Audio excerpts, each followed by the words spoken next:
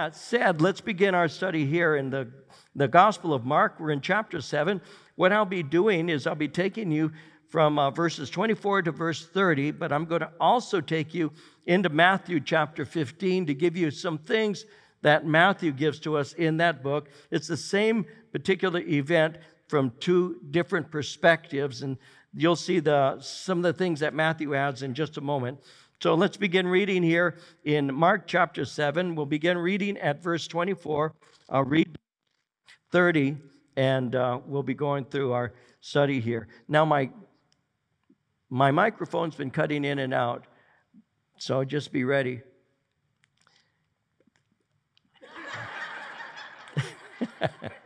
Okay, you're ready. All right. I'm old and I'm still goofy. Beginning at verse 24. From there he arose and went to the region of Tyre and Sidon, and he entered a house and wanted no one to know it, but he could not be hidden. For a woman whose young daughter had an unclean spirit heard about him, and she came and fell at his feet.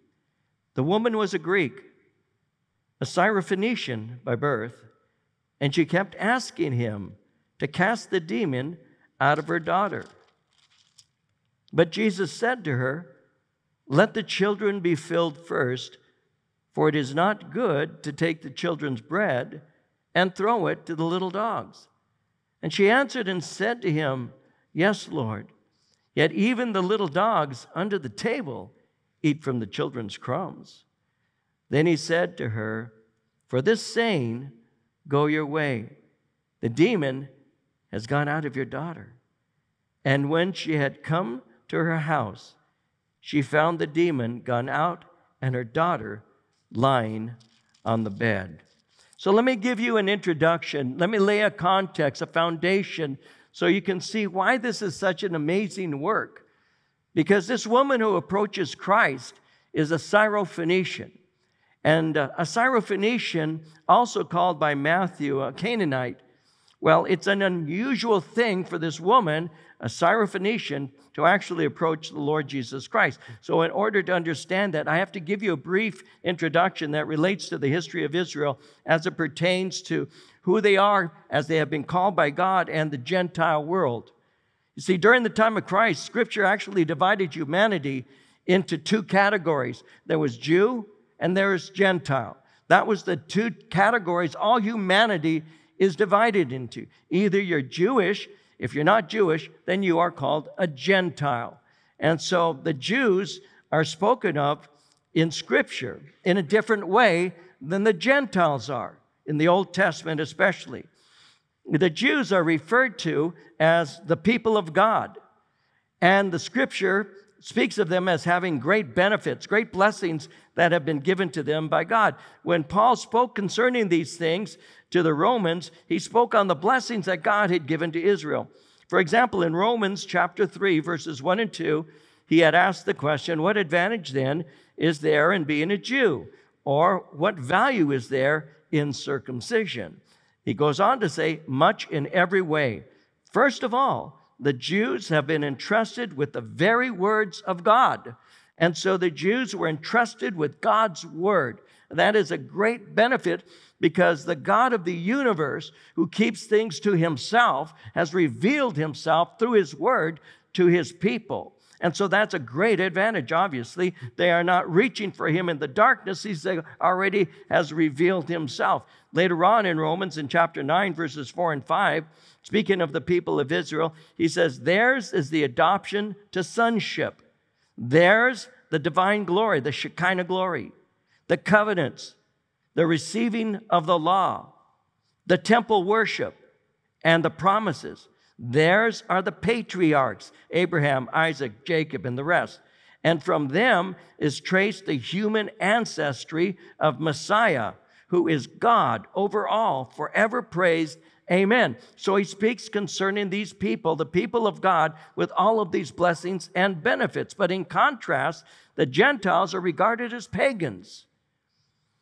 In Scripture, they are actually spoken of as godless. In Ephesians chapter 2, verse 12, Paul said that the Gentiles were separate from Christ, excluded from citizenship in Israel, and foreigners to the covenants of the promise. He said they are without hope and without God in the world. They are pagans. So the idea that a Gentile could be saved without first becoming Jewish was unthinkable. It was so embedded in the thinking of the people of that age, in the Jewish culture especially, it was so embedded that the idea of a Gentile being saved without first becoming a Jew was unthinkable. And even the early church struggled with this idea. A good example of this occurred in the churches that are known as the Galatian churches. The Galatians had been influenced by Jews who insisted that circumcision is necessary for you to be saved. So Paul was led by the Holy Spirit to write the book of Galatians in order to correct that error. And he made it clear that these people who are referred to as Judaizers, to try and bring you into becoming Jews, these Judaizers entered the church to bring them into bondage. He said they spied out their liberty in Christ. They sought to bring them under the law of Moses. And so Paul corrected this. He said to them, the Galatian churches, if you're led by the Spirit, you are not under the law. He said that in Galatians 5:18. This was such a difficult situation that the church had the first council of churches that convened in order to rule on that question as to whether or not a Gentile male needed to be circumcised to become a full believer in Christ. And you see that account in both Acts chapter 11 as well as chapter 15 of the book of Acts. And so in Israel, the thought that salvation was for the entire world was simply rejected. Non-Jews were outcasts. They were pagans. They were outside of God's kingdom. They were outside of God's promises. And that was such a common belief that to disagree with it was to be just recognized as somebody who believed in error. The problem with this is that the religious leaders had forgotten what their purpose was. What is the purpose of the nation of Israel? Well, they're to be God's witnesses to an unbelieving world. In the book of Isaiah 42, verse 6, Isaiah writes, I, the Lord, have called you in righteousness. I will take hold of your hand. I will keep you and will make you to be a covenant for the people and a light for the Gentiles. It was not God's intent to leave the world in darkness. It was God's intent to bring salvation to it. And he intended to save not only Jew, but Gentiles alike. In Galatians 3, 8, and 9, Paul says the scripture, foreseeing that God would justify the Gentiles by faith, preached the gospel beforehand to Abraham, saying, all the nations will be blessed in you. So then those who are of faith are blessed with Abraham, the believer. Now the gospel was first to be given to the Jews. And that's what Jesus had instructed his apostles to do when he first sent them out to preach. Matthew chapter 10, verse 6 tells us that he had said to them, go rather to the lost sheep of the house of Israel. The first thing they were to do is to speak to the nation of Israel.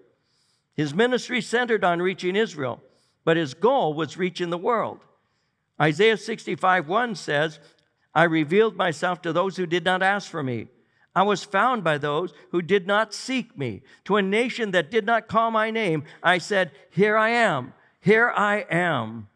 So God's saving love was not only for one nation, God's saving love is for the world that he created. And his desire is to reach both Jew and Gentile. His desire in Scripture is to show his mercy to all.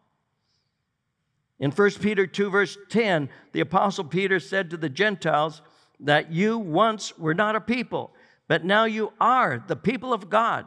You had not received mercy, but now you have received mercy. So in this story, when the woman came to Jesus, Jesus made it clear, I have a priority. I'm to accomplish redemption in Israel. And then I'm going to send my disciples to tell the world that redemption is possible for them. And so this is what we're seeing here. This particular incident occurs immediately after his discussion concerning the things that are clean and unclean. And that was intended to reveal Jesus' disregard for the Pharisaic concept of defilement. Jesus is about to minister to a woman in the pagan environment of Tyre and Sidon. And so that obviously would be the appropriate application of his teaching that he had just recorded. Now, it says to us in verse 24, from there he arose and went to the region of Tyre and Sidon.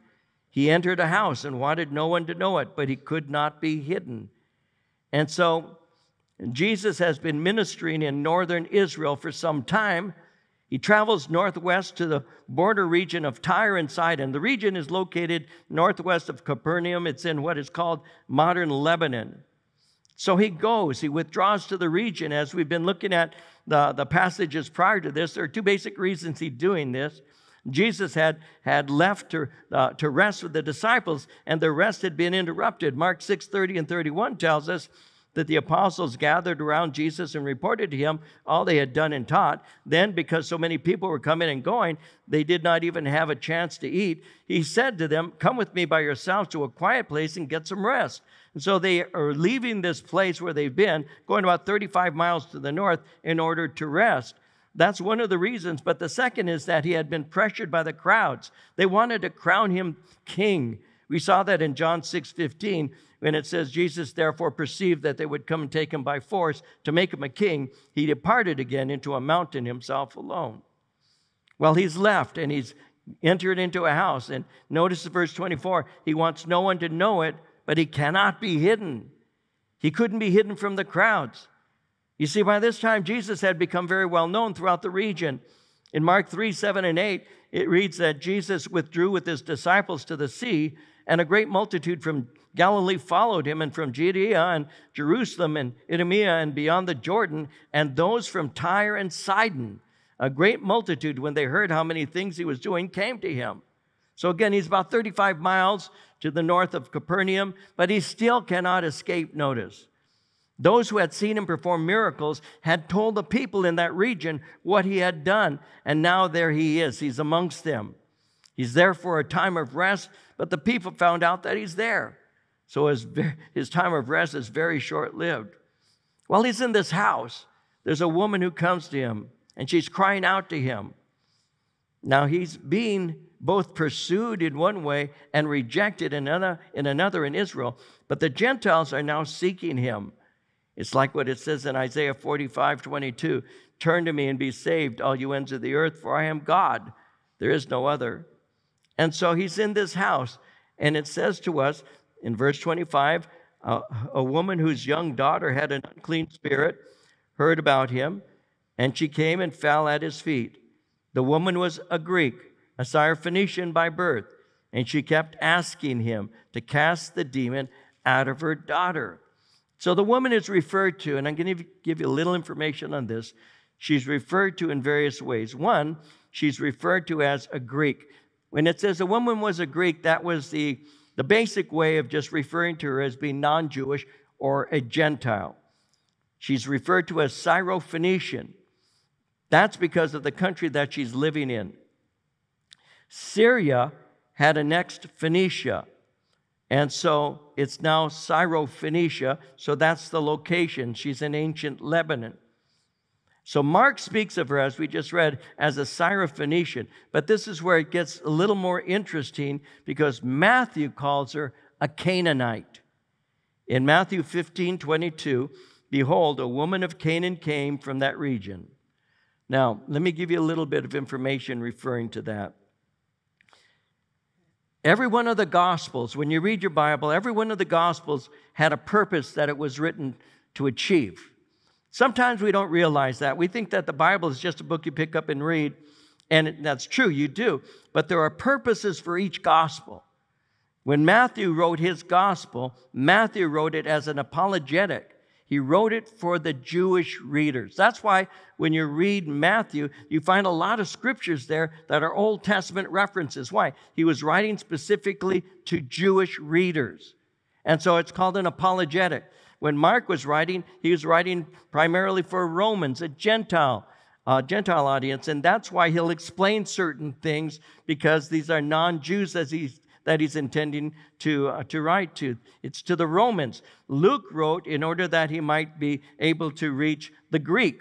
and the Greek philosopher and the Greek thinker of that day. And John wrote in order that he might deal with a problem that had taken place within the early church, a philosophy called Gnosticism that had entered in. And in doing so, the way he writes is different than the other four Gospels. Each one had a purpose. That's why they're written. Matthew wrote as an apologetic. And so he uses the term Canaan, a Canaanite, whereas Mark speaks of a Syrophoenician. Now, why the difference? Well, seeing that Matthew was writing to mainly Hebrew readers, he was reminding them of their history. Canaanites were ancient enemies of Israel. So Matthew uses this name to remind them. It's to remind the reader of the problems that Israel had had in her history with Canaanites. In Israel's history, Canaanites were enemies and were constant military threats. They were also constant seductive influences on Israel through idolatry. In 1 Kings, for example, there's a king by the name of Ahab. King Ahab married a princess of Sidon. Everybody knows her name, Jezebel. I wonder how many mamas, when you had a little girl, said, this shall be Jezebel. Even today, when people don't know the history of what that means, what a Jezebel is, well, we still don't use that name any more than the boy being born is never named Judas. There are associations with names, and sometimes we forget the history. Well, Jezebel was a Sidonian princess. She was the one who introduced idolatry in a very strong way through her husband, a king of Israel by the name of Ahab. And it was through her that idolatry became rooted in the nation. In 1 Kings 21, 25, and 26, it says, "There was never anyone like Ahab, who sold himself to do evil in the eyes of the Lord, urged on by Jezebel his wife. He behaved in the vilest manner by going after idols, like the Amorites the Lord drove out before Israel." And so this seduction to idolatry was specifically from Canaan. In Israel's history, it at one time had been just the nation of Israel, but it was divided into two tribes, into two nations, the two kingdoms, the northern and southern kingdom. And the division of the nation came because of a king by the name of Solomon, because of Solomon's foreign wives. In 1 Kings, in chapter 11, verse 3, speaking of Solomon, it says, he had 700 wives of royal birth and 300 concubines, and his wives led him astray. I want you to think about that for a minute. 700 wives and 300 concubines. And he was the wisest guy? I'm not sure about that at all. Actually, most of those, the overwhelming majority, would have been brides that were taken that he probably never even had relations with, that were part of agreements that he had with different foreign nations and all. And they were part of the covenants that he had established with them. But many of these wives were Canaanites. Now, the Jews did not necessarily have good relationships with Canaanites. That's because they were so used in seducing the nation away from God. And so they normally didn't have good relationships with Canaanites. And that's why it's significant that Matthew refers to her not as a Syrophoenician, but as a Canaanite. But it gives us something else that I want to touch on before we look at the passage with any depth. That would reveal something deeper to us. That reveals to us that Jesus came to save people from all walks of life. Because when you read Matthew's gospel, in his genealogy of Jesus Christ, two of the women that are mentioned, Tamar and Rahab, are Canaanites.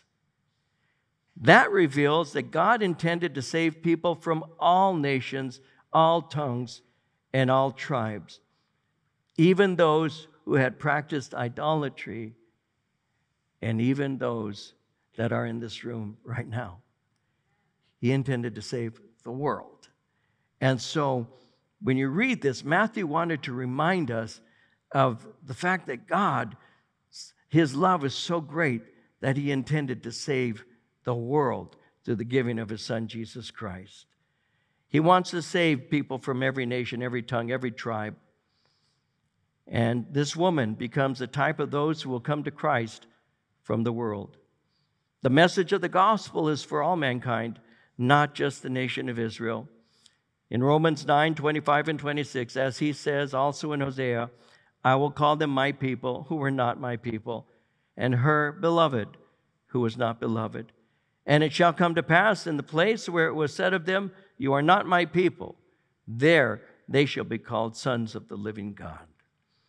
And so this woman comes to Christ, this woman of Canaan, this Syrophoenician, and she falls down at his feet and she asks him to deliver her daughter from demon possession. And what she's doing is she's becoming a tremendous example to us in a variety of ways, but including intercessory prayer. And I want to give you some insight into that by turning you to Matthew chapter 15 for a moment. And I want you to look at Matthew with me. So if you haven't turned there already, please turn to Matthew chapter 15. It's the book to your left if you're not used to turning your Bible yet. Matthew 15. And I'll begin reading to you at verse 21. And I'll read to verse 28. Jesus went out from there and departed to the region of Tyre and Sidon. Behold, a woman of Canaan came from that region, cried out to him, saying, have mercy on me, O Lord, Son of David. My daughter is severely demon-possessed. But he answered her not a word. And his disciples came and urged him, saying, send her away, for she cries out after us. But he answered and said, I was not sent except to the lost sheep of the house of Israel.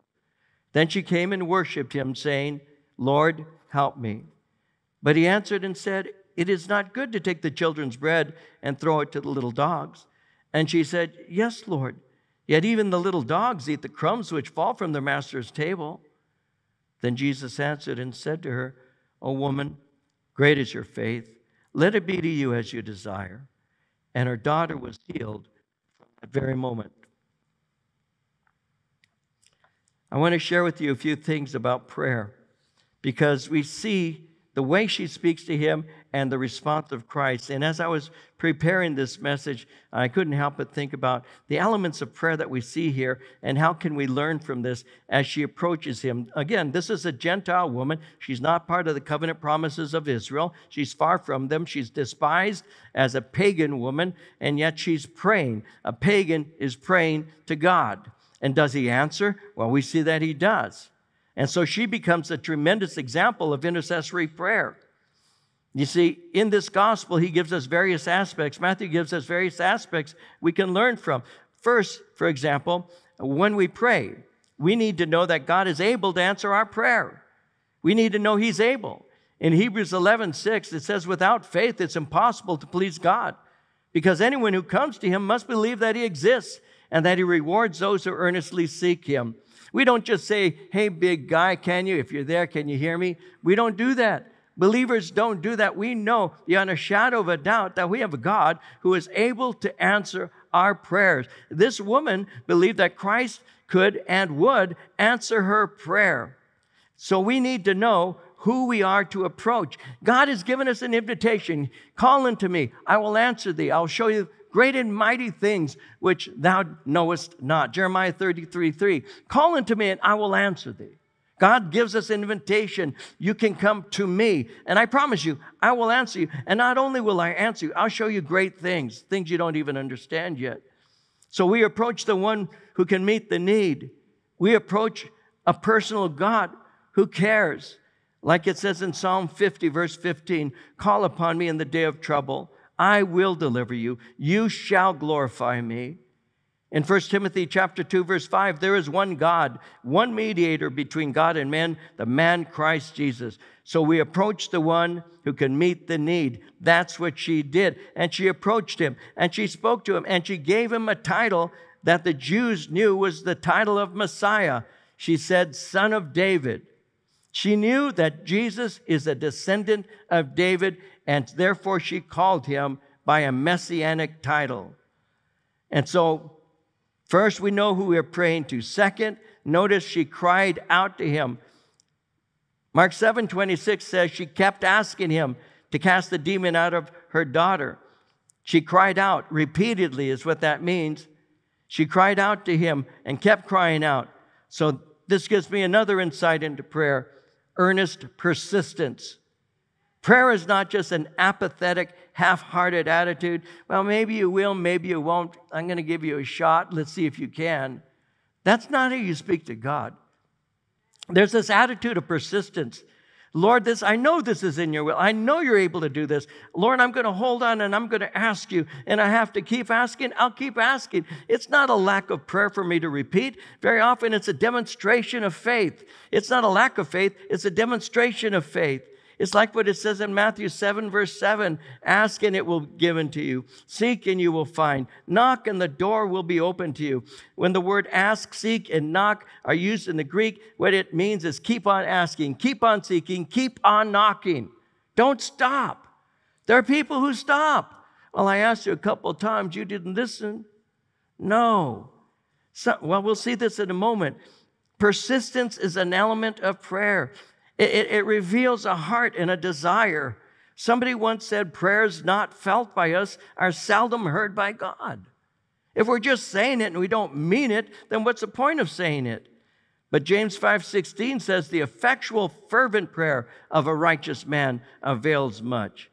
In Psalm 77:2, in the day of my trouble, I sought the Lord. My hand was stretched out in the night without ceasing. My soul refused to be comforted. I didn't give up. I held fast. I kept saying, God, I know your word. I know that you can. Lord, I'm asking that you will. And you know, sometimes these prayers that you pray, they may last weeks. They may last months. And sometimes there are prayers that may last a lifetime. A constant prayer. And you think, why would I waste my time for a whole lifetime praying for something that all I ever heard was the word no in response? I've read stories of great preachers who were evangelists who had traveled the world for the preaching of the gospel of Jesus Christ, who had a son that was not following the Lord. And I remember reading of this particular preacher who he prayed for this child every day. God, bring my son to faith in you. Bring my son to faith in you. Look at his life, Lord. Bring my son to faith. And finally, this great evangelist died. He never saw his son come to faith in Christ. He died. But the day that he died, and then they had his funeral service, at the memorial service, the son came to faith in Christ. So that man didn't see it on the face of the earth, but he saw that it was answered when his son entered heaven. So keep praying. Don't give up. Don't give up. Hold fast.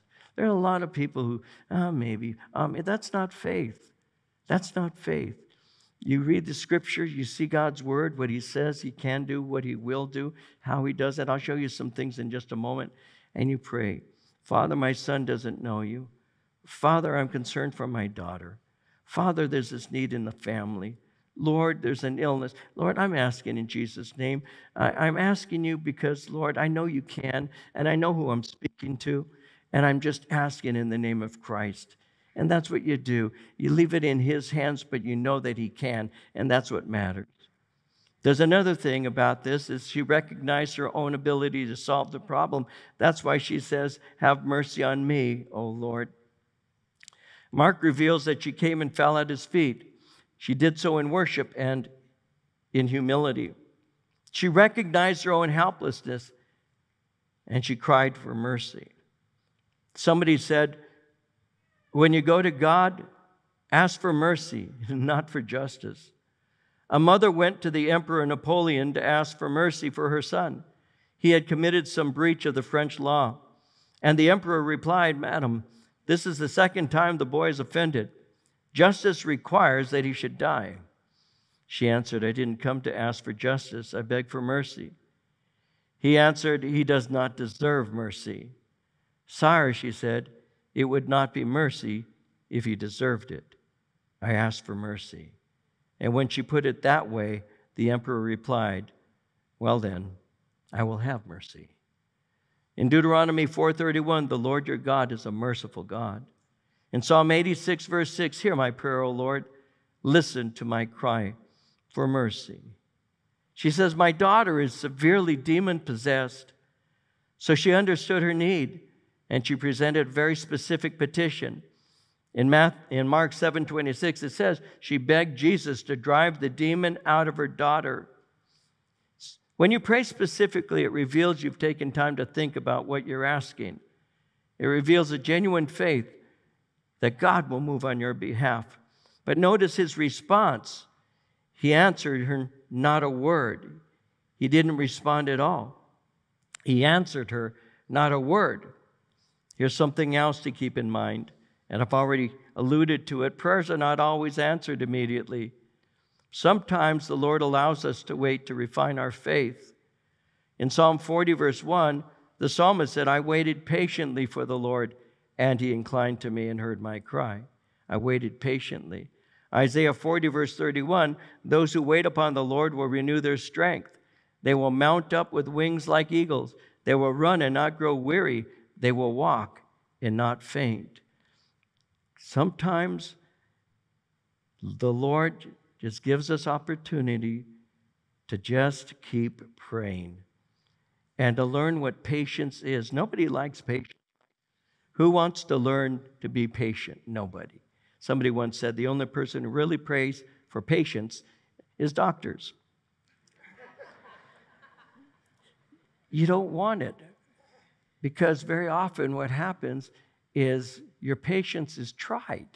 So what we want from God is an immediate response. But here he answered her not a word. Now, by remaining silent, Jesus wasn't being cruel. You might find this interesting. Not only was it a benefit to her, but it's also a benefit to those who are watching, because he's putting her faith on display for all to see. Remember when Jesus fed the multitude, many wanted to crown him king because he fed them. That was not pleasing to him. But here the woman's faith is real, and Jesus is showcasing it for those around her.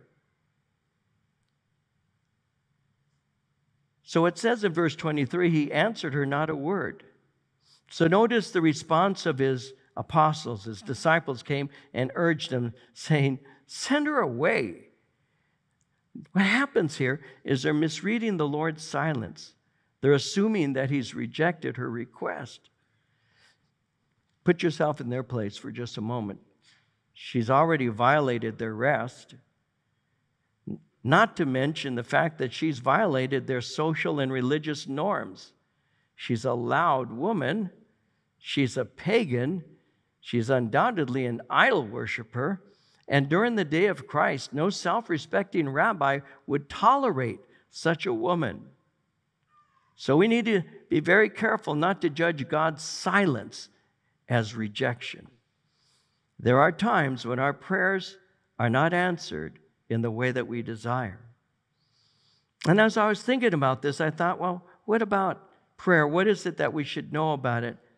Well, sometimes God may seem to be silent just because we're not asking for his help. We may think that he knows everything. I don't need to ask him. He knows already. James chapter 4, verse 2 says, you have not because you ask not.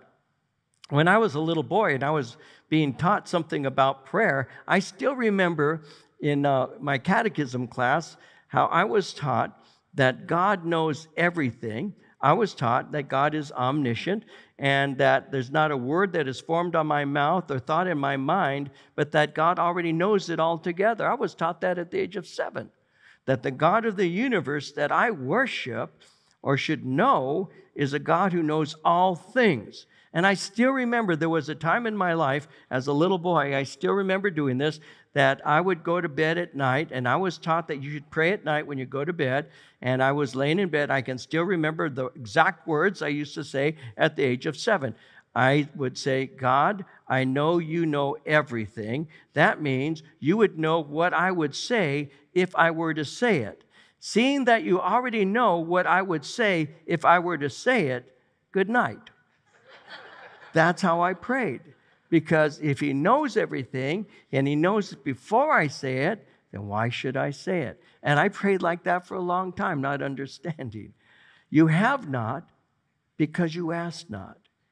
It's not because God doesn't know your need.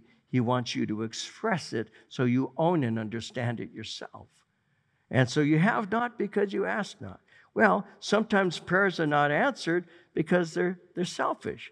Because in James chapter 4, verse 3, he continued by saying, you ask and receive not because you ask amiss, that you may consume it upon your own lust. So you're asking wrongly because you have the wrong motives, and that's why you don't receive. One, you're not asking, but two, you're asking with the wrong heart. Sometimes God is silent because we're involved in sin and are unrepentant. We're just continuing in sin and don't really care about it, and yet once in a while we pray. Well, Psalm 66:18 says it like this, if I regard iniquity in my heart, the Lord will not hear me. Sometimes I may lack faith and just stop praying. In Mark 11:24, Jesus said, I say to you, whatever things you ask when you pray, believe that you receive them, you'll have them. But I give up. I lack faith. Sometimes I'm simply praying contrary to God's revealed will in His Word. In 1 John 5:14, this is the confidence that we have in Him, that if we ask anything according to His will, He hears us. I've shared this more than one time, but it always comes to mind in this, how a young woman was in my office many years ago now, and she said, I wanted you to pray for me. And I said, of course, what can I pray for? She says, there's a young man, she was a high schooler. She says, there's a young man in my high school that I want to go out with, and I would like you to pray that God will have him ask me out. I'm a divine matchmaker, I guess. And I said, really? And she says, yes. I said, well, may I ask a simple question of you? And she says, sure. I said, is he a believer in Christ? She says, no, he's not. I said, why would I ask God? Because God says in His Word, you're not to be unequally yoked together with an unbeliever. It's opposed to the will of God for me to pray that. Why would you have me do that? She says, because God said I can ask anything and He'll say yes. And that's how some people still to this day think. They may be doing something that is very wrong, but doesn't the Bible say that I can ask, and whatever I ask, I'll receive? Believe that I receive it, I'll have them? No, you're praying out of the will of God. You need to know what the Scripture has to say. You need to know the tenor of Scripture, the things that God is pleased with, and that's how you pray according to His will. And so those are reasons that sometimes our prayers may not be answered. In the case of this woman, none of these things apply to her. You see, what happened is the disciples have misinterpreted His silence, and it's their desire to send her away. Now, when this woman had come to Jesus, Jesus already had a priority. And I mentioned that earlier. It was to accomplish redemption in Israel, and then He was going to send the disciples to tell the world. But He answered, and that's what He says in verse 24 here in Matthew 15, I was not sent except to the lost sheep of the house of Israel. She came and worshiped Him, saying, Lord, help me. He reminds His people, actually, these are the men He's speaking to, she overhears. He reminds them of His primary mission, which is to reach Israel. The Gentiles were of secondary concern in His initial ministry, but she comes anyway, and she asks for help. And therefore, in verse 26, He responds to her, and He says, it's not good to take the children's bread and throw it to little dogs. Now, at first, that sounds kind of insulting, doesn't it? He used an illustration that you would understand, though. He's speaking of little dogs. Little dogs are the household pets that may be there under the table waiting for the meal to end. There were two basic words that were translated into the single word dog. There was one word that spoke concerning wild dogs that used to be around the dump and all, and they would scavenge whatever. They were very vicious and greatly feared by the Jews, and there's a word that is used for that particular kind of dog. And then there's a second word that is used, and that's for puppies or house dogs. The word that Jesus uses is not for these vile dogs, it's for the puppies, it's for the house dogs, it's for the household pet. And so he uses the illustration here about the household pets that wait underneath the table for a meal to end. He's saying it's not right to take the blessings that have been promised to God's people and to give them to people who for centuries have rejected God and encouraged God's people to do the same. So he confronts that, and she says in verse 27, "Yes, Lord, yet even the little dogs eat the crumbs which fall from the table." So she's refusing to be turned away, knowing that the God she worshiped were powerless to help her. Her love for her daughter and belief that Christ could heal her gave her strength to hold on. And so her response gives us one more aspect of prayer, and that is humility. She knew she was sinful. She knew she was unworthy of asking for or receiving, yet she still asked, "I'm not asking for the children's bread. Only give me what they leave over. That will be enough for me." It's been said she knew that a crumb of God's power is more than enough. And Jesus commends her faith. "O woman, great is your faith. Let it be to you as you desire." And her daughter was healed from that very hour. Turning back and concluding in Mark, in chapter 7, in verse 29, he said to her, "For this saying, go your way, the demon has gone out of your daughter." And when she had come to her house, she found the demon gone out and her daughter lying on the bed. With a word from the Master, that's all she needed. She went home confident. She knew he had answered her request. She arrives at home, and the demon is no longer tearing her daughter. The little girl's resting in her bed. She's in peace. She's recovering from her ordeal with that demon. Her confidence delighted Jesus. It revealed simple faith in his power to set people free. And again, it's been said that the Lord of glory surrendered to the faith of a woman. True faith drives us to seek mercy. It drives us to abandon idols. It drives us to forsake our pride. And true faith drives us to seek his mercy. I believe, and I'll close with this, that the Lord has allowed us, even as a nation, but especially as a church, that he has allowed us to have our faith tested through these things that we're going through as a nation. I really believe that. I believe that faith is being refined, and our faith is being challenged. What are we going to trust in? Are we going to trust in the arm of the flesh, the arm of man? Or are we going to trust in the arm of God? We have an opportunity to make a decision.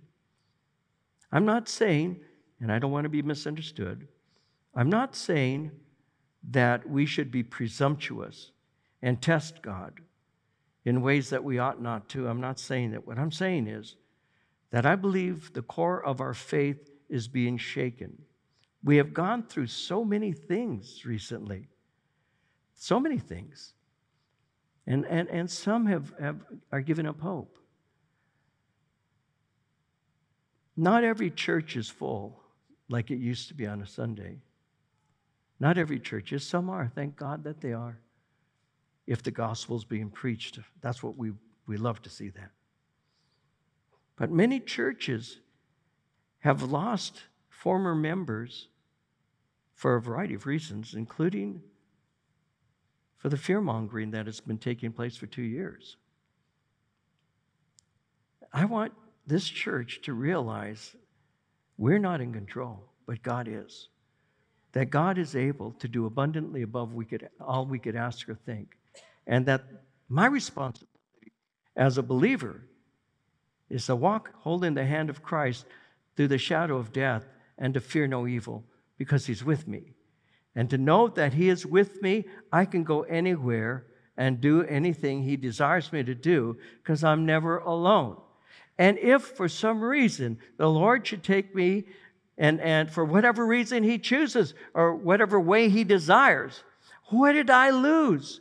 What did I lose? I lost nothing, and I gained everything, because I have prepared my life for 51 years to see him face to face. So why live in fear? I can live in confidence, because I win either way. Now, I don't say that lightly. I don't. It could appear that I am, but I'm not. Somebody looks at me and says, yeah, you're old, you can die, but I'm young.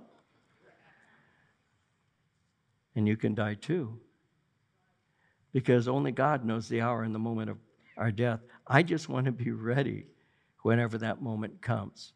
I want to be busy doing that which the Lord has called me to do when it is my time. I don't want to look back with regrets saying, I wish, could have, should have. No, I want to be able to say, Lord, I'm laying down my trophies before you. Lord, I'm laying down everything before you. All that I have came from you. Every victory came from you. Every blessing came from you. And I just want to say thank you for welcoming me into your kingdom. And I wanted to be faithful to the end. And Lord, I was. That's what I want to say to him the day that I see him. I was faithful, Lord, to the end. I wish I'd have done more. I didn't, but I did what I could. And guess what? God will say, well done, my good and my faithful servant. Enter into the joy of the Lord. It has been prepared for you. And you know what? That's not pie in the sky by and by. That is living by faith day by day. So I see this pagan woman, and I know myself. No, I'm not Jewish. I did an ancestry thing. I'm 1% Jewish. Okay. I'm 11% Basque. That I did not know. That is interesting. I've never even eaten Basque food. I'm going to have to try it. But I'm 100% a child of God. And that's what matters.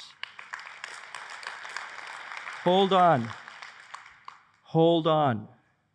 Your redemption draws nigh. Stand, and you will see the salvation of your God. Hold fast, because Christ is coming, and don't give up. Hold fast and watch what the Lord will do. This year is going to be used by God in our lives.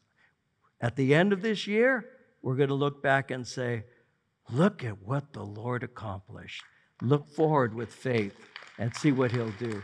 He never disappoints, and he always accomplishes more than you expected. Never forget that. And this woman came to Jesus. She said, Lord, you can say anything you want to me. Yes, I'm a little dog. I'm a puppy. But I want a crumb, because I know a crumb from you is more than I deserve and more than I need. And maybe we ought to understand that too. A crumb from the table of God is more than we need, and it will fulfill us in every way possible. Father, we bless you.